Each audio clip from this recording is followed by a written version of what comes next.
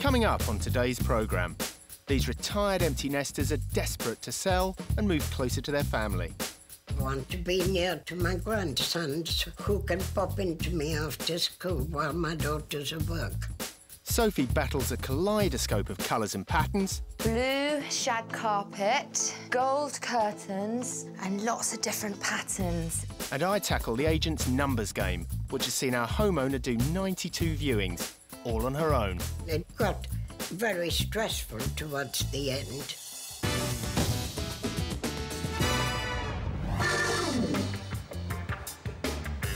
Grove Park is nestled in a corner of southeast London, close to good schools, shops, parks, and only a 20-minute train ride into the centre of town. Today's Unsellable is a well-maintained end of terrace with 3 bedrooms and a beautiful garden. It was first listed at £225,000, but after a massive 16 months on the market and a whopping 92 viewings, the price has dropped to £212,000. So I'm going to go in for the 93rd viewing to get an idea of what potential buyers are seeing when they walk through the front door. And I'm going to talk to local people and find out what we have to do to make somebody commit to buying this house. Meet Betty and Ron Andrews. They've lived in their London end-of-terrace house for 33 years. But as they've got older, the stairs have become a problem. Recently, I've suffered a lot of arthritis. Getting up and down the stairs has been a great problem for me, so now having to grow onto the banister. I have pains in my back at times. We are managing all right, but we would be better off without stairs, frankly. And with daughter Gillian now living in Kent, they want to be closer to her and her family. I want very much to be near to my grandsons who can pop into me after school while my daughters at work. I would look forward to that very much. And Gillian's desperate to have them nearby too. My parents, even though they're fairly ill, do all sorts of things for me. If they moved closer to me, then I would be able to repay their kindness by helping them out, doing their shopping, you know, or if they're not feeling well, popping round. What isn't helping at all is that Betty has been doing the viewings herself. No, so no, I was quite willing to do it. I didn't realise it would go on for such a long while. Sometimes they've had phone calls from the estate agents where they've had 5-10 minutes notice, so she's rushed around, and they are both elderly now, and really they could do without the hassle. It got very stressful towards the end. And one family turned up with 7 of them, and they were all over the house. 16 months and 92 viewings have taken it out of both of them. They're desperate and disheartened. So I thought we'd have to resign ourselves to stay here. We've got no option. So what is stopping Ron and Betty's house moving off the market? Time for me to find out. Oh, crikey, what is that next door? Now that's always going to put a potential buyer off. Definitely seen nicer carpets, very worn. And the wallpaper is pure 80s. This room screams update me. Maybe it's the funny ornaments, the display cabinet with crystal and carriage clock. Blue shag carpet, gold curtains, and lots of different patterns. All those patterns make me feel like I'm looking through a kaleidoscope. I need to close my eyes for a bit so that I don't fall up the stairs. It's a really nice sized second bedroom, but the problem I have is with all these different colours. I mean, you've got purple, gold, but pink, orange, mustard. It's very garish and quite dated. It's an interesting colour palette which makes a potentially double room feel absolutely tiny. Never seen a pull-out bed act as a bedside table before. Ingenious. And the third bedroom is, well, basically lacking a bed. But for a box room, it's certainly not lacking boxes or eye-catching features. This is the most extraordinary carpet I've ever seen. I think it's like a tiger or something. Haven't seen a cork wall in a very, very, very long time. All it needs is a dartboard and it could be the snug at your local. 190! 30 years ago, this was a family home, but now the family has moved out. And though the house is still well loved and lived in, it needs to move into the 21st century. This house would be perfect for a young family, but the fact is, the majority of people are not going to be able to see past their interior. There's enough shag pile carpet in that house to sink a ship, and cork walls, that's going to send most people running for the hills. In its current state, this house is unsellable.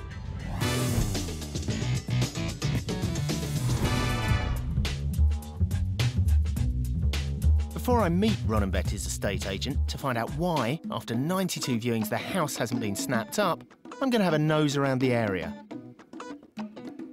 Grove Park is a south-eastern suburb of London. It's close to Bromley's bustling high street and a new leisure centre. With its fast transport links into central London and out to the countryside, it's perfect for a family who want quick access to the city centre and away days. It's an affordable location that should be popular with young families who are keen to get on the property ladder. This should be the target market for the house. Let's hope Sophie can talk Ron and Betty into a bit of modernisation. Tell me about this room. Well, this was my son's room. Right. Is he responsible for the cork walls? Yes. Time to find out who's responsible for this carpet, though. Betty, did your son choose the carpet? No, it was a very old one my husband bought. Reminds me of a tiger. It wasn't my idea, but... I think Ron and his son were trying to build a public bar in Betty's house. But before we call time on the room, it needs a sense of purpose. So you think a young family's probably going to move in here? I would hope so. I think a young family might be looking for a bit more of a sort of contemporary look. Yes. Things like shag pile carpets, they're of another decade. There's quite a lot of visual distractions. Yeah, yes. Who is the pink man? It's a present from my son. The head shakes and the body shakes. Yeah. This house needs to be designed to grab the buyers it's aimed at. A young family should walk in and hear the room shout, "Move in straight away, not run away." After 33 years, this house holds lots of memories and heaps of knickknacks. It needs some serious decluttering. Do we have your permission to start work? Yes, certainly. Betty's on board, but there's plenty to crack on with. Before I meet Ron and Betty's agent, I'm going to talk to the locals. Grove Park looks like a good place to be, but I want to know what it's really like to live here. What do you like about it? You've got Co-op down the bottom, you've got Bromley, you've got Lewisham, you've got Catford. Yeah. So you've got some good shops around here. Yeah, very nice area. What do you like about it? I like the people. I think it's a lovely area. Yeah, the butcher's is very good over the road there, it's very good. And then you've got your chemist and all that. So have you lived here a long time? 20 years. 20 years. The leisure centre is absolutely lovely. Well, now I've heard it firsthand. A neighbourhood feel to a near-London location without too hefty a price tag. So this is when we start taking away the personal effects, so we kind of have more of a blank canvas for buyers. Yeah. Now for the bit I love the best, decluttering. Once Ron and Betty have got rid of some of their knickknacks and unused furniture, I'll be able to see the house's full potential and to start on a design plan. Well, Alexander, be careful. If you've lived in a house for over 30 years, the chances are that you'll have accumulated a lot of clutter. So Betty and Ron have called in the troops, Gillian and their grandsons to help. Don't drop anything. I won't. Just wondering what to take out next. A top tip is to remove anything that's too dated or too personal. What are we going to do about the clock? Leave it there, take it out. Oh. Time's up. And time is up on any unused furniture like this fold-up bed. Come on then. In you go. I'll be pleased to see the back of this day bed. Already I'm starting to see the house's potential and I can get started on my plan. Now, I don't live far from here myself, and I know this is a great area for young families. Put bluntly, it's cheaper than a lot of the other areas around. Even in today's market, houses are still selling, there are still buyers out there. In fact, I found some red-hot properties that were unstoppable when it came to making a sale. Mid-terrace, 3 bedrooms, close to the station, sold for £209,500. And this unstoppable, 2 bedrooms, detached garage, sold for £204,700. And end of terrace, 3 bedrooms, kitchen diner, sold after only 3 months for £200,000. Despite the slow market, Grove Park's still moving. This is great news for Ron and Betty once Sophie's worked her magic. Betty and Ron's dated house was really putting off their target market, which was the young professionals, so we've had to do something about it. We started by decluttering, and now we've got a blank canvas to work with. The hall carpet, that had to go. We're replacing it with a contemporary carpet, so you get a bright, fresh look when you walk through the front door. Now, the living room. It screamed update me, so we're going to give it a facelift with fresh colour and contemporary accessories. Upstairs, the junk room is going to be transformed into an office. We'll take out the pup carpet and cork walls. And the second bedroom is going to become a proper bedroom with the addition of a double bed. The spotty wallpaper in the second bedroom makes the room look tiny. We're painting it a neutral shade to make it look much bigger, big enough for a double bed. I'm intrigued to find out why any agent would let someone as frail as Betty conduct the tours on her own. Betty has done the 92 viewings of this house herself. I'm pretty staggered. The estate agents get well paid to sell the house, so why is she doing their job for them? I asked her to take me on a tour to show me how she does it. Well, this is our sitting room, and it's quite warm room. The whole house is double glazed. Right, we've got a kitchen here then. We had it extended. Look at this. She's nearly 80. She shouldn't be doing this. This is the bathroom, and we would leave bath sheds, obviously. Yep. She puts so much effort into it, and she's getting tired already. Used to be my son's bedroom. He had a bed across there. It's master bedroom. OK. It takes 12 minutes to show me around, and she makes tea for all the viewers. Sometimes she does 3 viewings a day. She must get exhausted. In my 20 years in the business, I've never seen anything like this. This just isn't on. I'm going to go and talk to her estate agent, Lisa, about why she isn't doing the viewings herself. OK, Betty and Ron's house, 92 viewings, been on the market for a year and a half. Betty very kindly gave me a tour of the house, doing her estate agent routine. You're a professional estate agent. Why is she showing people around? I think she does a great job. She knows her property more than anybody else. She's lived there for a number of years. With the majority of estate agents, if they've got a property on the books where vendors are living there, then the vendors will do the viewings themselves. That's nonsense. I think she'd have a better chance of selling the home if she did the viewings herself. I'm not trying to tug at your heartstrings here, but she's 80 years old and she was absolutely knackered. You know, don't misunderstand me. If they want us to do a company viewings, then obviously that is what we'll do. Bingo. That's a relief to me and Betty, and exactly what I need to hear. But there's another question that I want to raise. One thing that amazed me going by the house for the first time, there isn't a for sale sign there. What are your thoughts on that? Ron and Betty didn't want one. They felt that it might sort of compromise the security of the property, so they decided not to have a board. So, as I said, we'd always recommend someone to have a board, but they don't always have one. I'll work on them about the board, because I think it's absolutely crazy if people are driving around not seeing a board there. I can't leave without mentioning the ridiculously high numbers of viewings. Are they?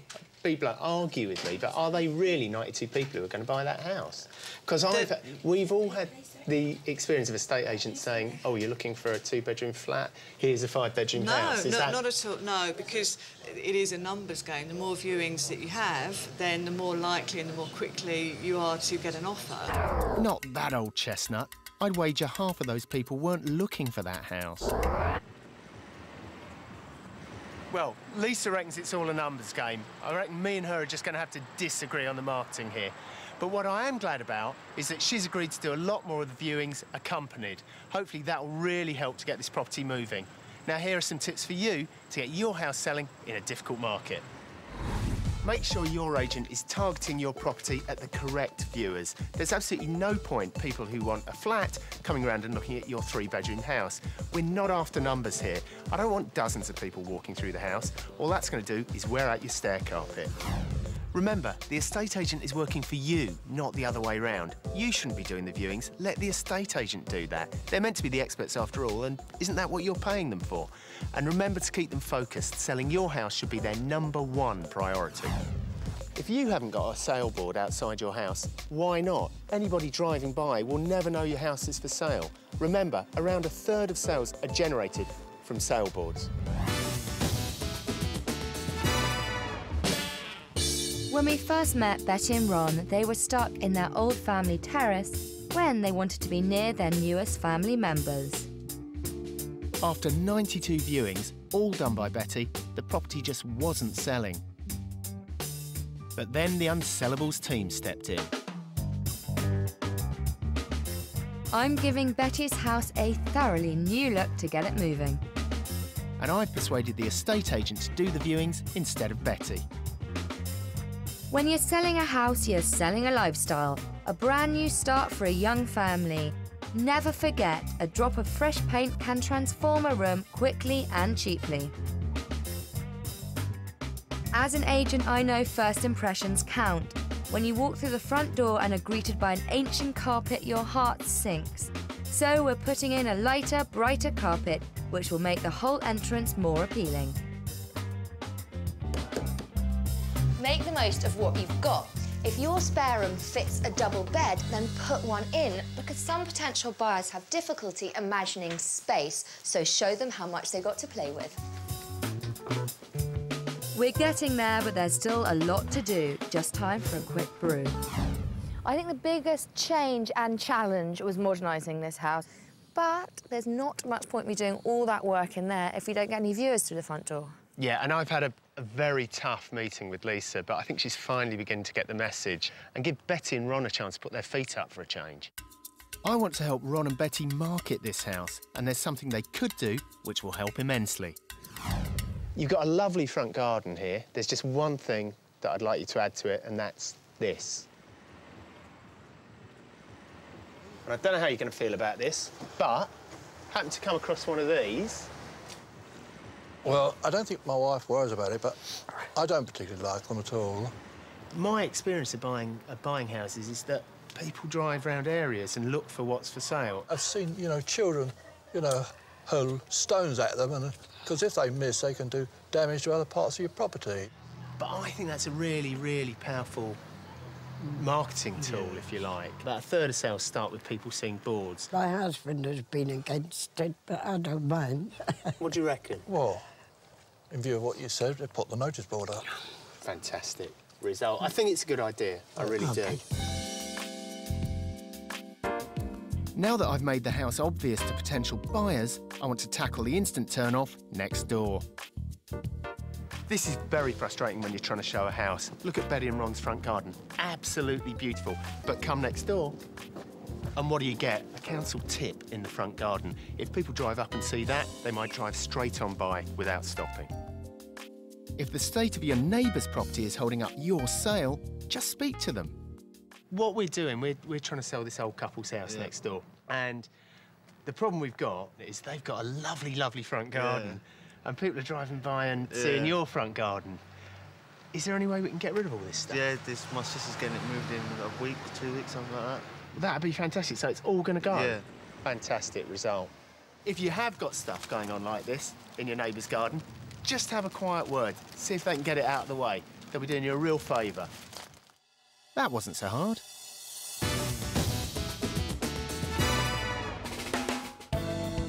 With the relaunch around the corner and agent Lisa working hard to get the right viewers, the pressure's on to make Ron and Betty's home look bang up to date. So many people work from home these days with the internet, so a home office like this is a real selling point. Lighten any dark spots with a strategically placed lamp. After a military plan of attack and a small amount of funds, we've defeated the dated decor and turned around this house's fortunes. While Ron and Betty go for a cuppa elsewhere, it's time for me to make sure this property would turn the head of any young family. Ron and Betty's house used to be an unsellable end of terrace. Its selling points were lost beneath clashing colours and patterns, with mismatched furniture, and its rooms had no clear function. After 16 months on the market, it felt overfilled, overfrilled and outdated. But now it's been teased back into life. The tired old stair carpet used to be the first thing that hit viewers in the eye when they walked in the front door. Not anymore. We've replaced it with a biscuit-coloured one and painted the dated 80s wallpaper with pastel shades. That all-important first impression has been completely transformed. In the living room, too many knick-knacks, colours and patterns vied for attention. Not now. We've simplified the colour scheme by painting the walls cream, adding a neutral rug and fresh white curtains. Now this room feels light and modern. Anyone can imagine themselves living here. The second bedroom gave me spots before my eyes. That's all changed. We've painted over the spotty wallpaper and by decluttering made room for a double bed. The room now feels refreshing, like a good night's sleep. The box room served no purpose. It was just a storeroom filled with clutter. Now that's changed. A lick of paint, a new carpet and some inexpensive furniture have transformed it into an office. We've taken this house from an outgrown, outdated family house to a crisp urban residence worthy of any young family, and all for under £500. This property is a great example of how, with a limited amount of cash and a lot of hard work, you can really transform any home from unsellable to sellable. I really hope Ron and Betty like it. Oh, wow.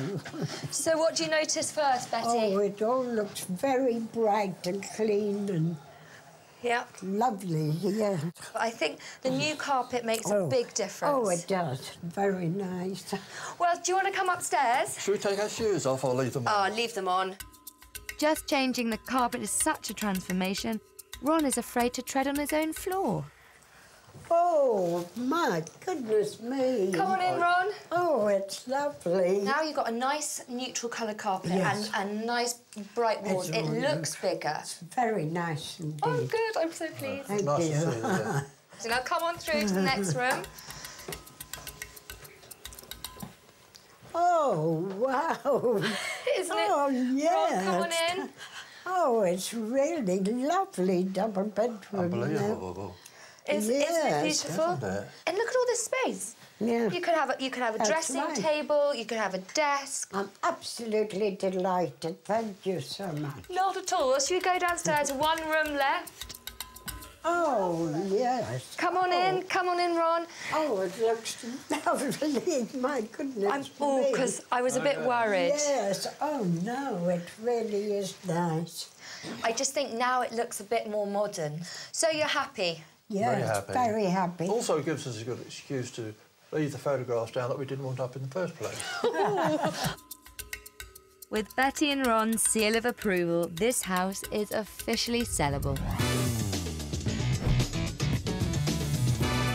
The house has got a thumbs up from the owners, but will it sell? Time to see if Lisa, the estate agent, thinks that Ron and Betty's house is now more sellable. I think it's fantastic. The improvement is huge. Because it's lighter, it feels more open, it feels more airy, it actually makes it feel more spacious. There's an office now in one of the bedrooms, which I think makes the property a lot more versatile. And, as promised, Lisa has organised batch viewings, and she's doing them herself, so that Betty doesn't have to make any more tea for time wasters. And I'm sure you can tell from here, from the smell of brand new paint, that this room has just had a complete makeover. And fair play, she's doing an excellent job at pointing out the refurbishment. So this is the family room. So it's a lovely room. Yeah, good. OK, Rosemary, so this is bedroom number 3. OK. People here are using it as an office. If you did not need it as a bedroom, you could just use the whole room almost as a walk-in wardrobe. Or sleepover room. I'm sure well, my that's daughter true. would absolutely love that. Oh, OK, so living area. The lounge, yep, that's right. And I can visualise a table, maybe that side. I could probably use that as dining. I can tweak it, make it work. Good, good, good, good. Good job, Lisa. She's already mentally moving in. So, has this house now got sale appeal? So if you're keen, then the vendors would be open to offers as well. I'm definitely interested. I'll be getting back in touch. Yeah, good. Great. We're getting closer, Lisa. Well, the new decor went down well with buyers, so hopefully some of them will come back with a solid offer. Brilliant. And if it helps the agent swing the right type of buyers their way, then Betty and Ron can soon be looking at their dream bungalow. It's been 4 weeks since we've left and things have definitely improved. Lisa, the agent, has worked hard to deliver 6 potential buyers. They're now the right people who are genuinely interested in Ron and Betty's home. All the tours are now grouped together and accompanied by the agent. I think Ron and Betty are much closer to making their move to be with their family.